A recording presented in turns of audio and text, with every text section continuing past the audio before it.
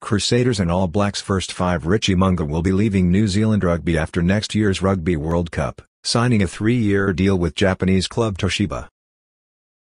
He will be joined by Highlanders flanker Shannon Frizell.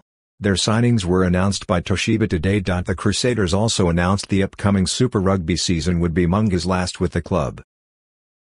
The 28-year-old has played 94 times and scored over 1,000 points for the Canterbury side. The Crusaders have been my life forever. Even before I joined the team it was my life, dreaming of being part of the family, Mo'unga said in a statement. Looking back at my time with the team since 2015, it makes me so grateful to be part of such a franchise, part of some really awesome memories, some great achievements and great moments, and to just meet some really special people. My energy going into this season is no different to any other. I'm here to give my everything. I still want to perform, to do the best for the Crusaders, our members and our fans. There's still a heck of a job to do before I leave.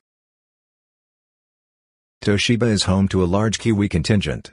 The team is coached by former All Blacks captain and Crusaders coach Todd Blackadder, while ex-Crusaders Matt Todd, Tom Taylor, Sita Taimanivalu and Jack Stratton are also at the club.